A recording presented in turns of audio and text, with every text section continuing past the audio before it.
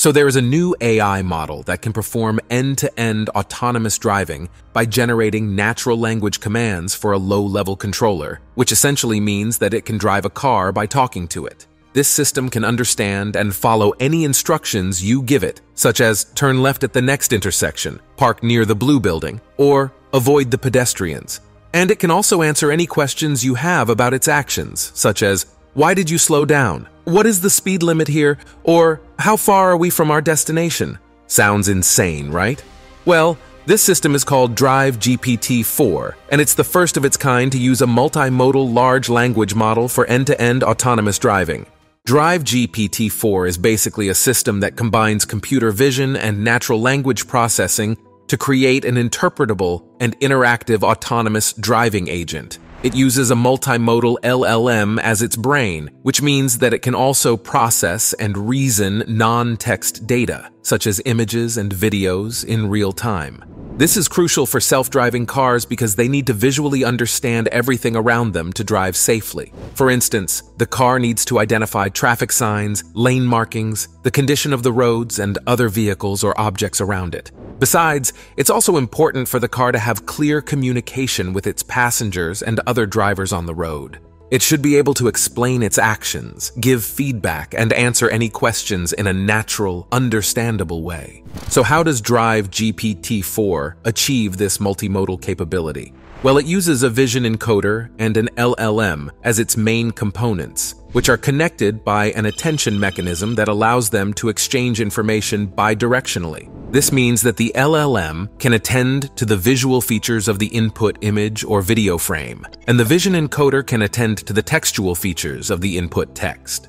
This way, the system can learn to align the visual and textual modalities and perform multimodal tasks. In order to learn how to manage autonomous driving tasks, the model adopts a method known as visual instruction tuning. This method trains a multimodal LLM using machine-generated data, which is designed to follow certain instructions.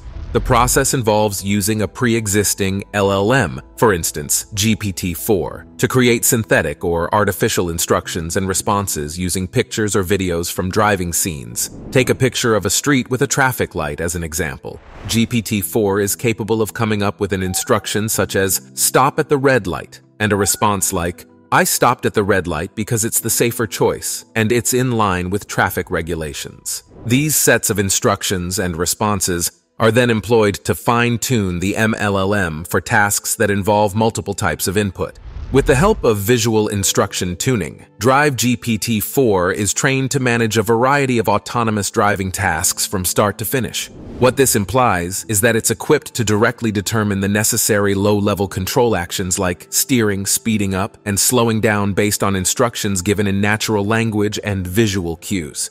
Additionally, it has the ability to produce responses in natural language based on visual cues and questions phrased in natural language. To evaluate DriveGPT4's performance, the researchers used several metrics and datasets. They compared DriveGPT4 with conventional methods and other video understanding MLLMs on tasks such as action recognition, action detection, and action anticipation. They also tested DriveGPT4 on a real-world driving simulator and a real car. The results were impressive. DriveGPT4 outperformed all the other methods on most of the metrics and datasets.